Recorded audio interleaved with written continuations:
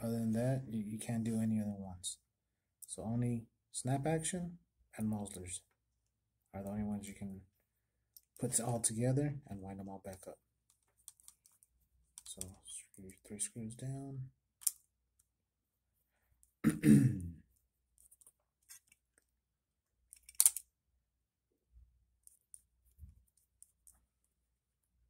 Okay, so everything's intact. Remember 4 times, I like to give it 5.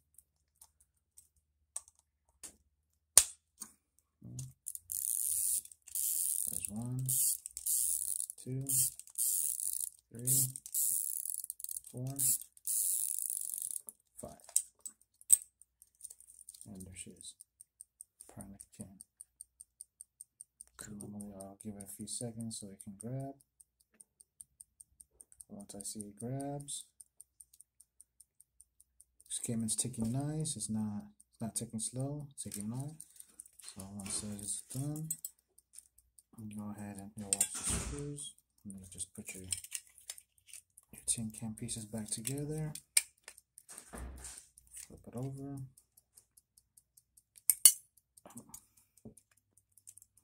German screw.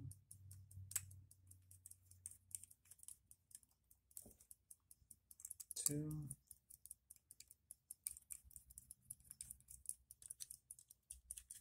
Flip it over. Put your glass piece back on.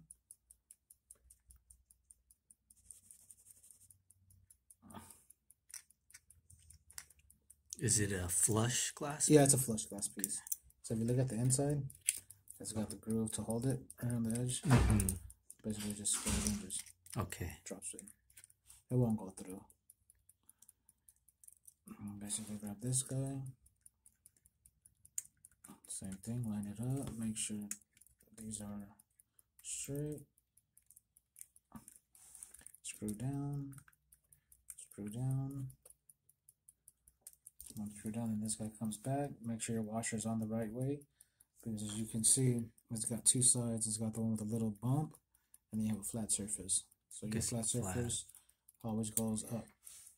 And this guy goes in. When this guy goes in, you always want to make sure it does this. If it does this, you did it correctly. Same thing with this. This guy goes right on the edge on this.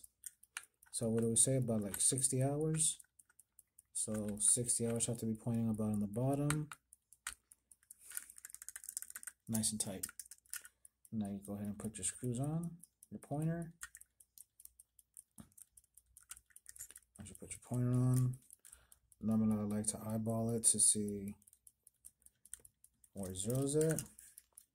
It should look like that, right in the middle. And then after that, we erase the old date, put the new date.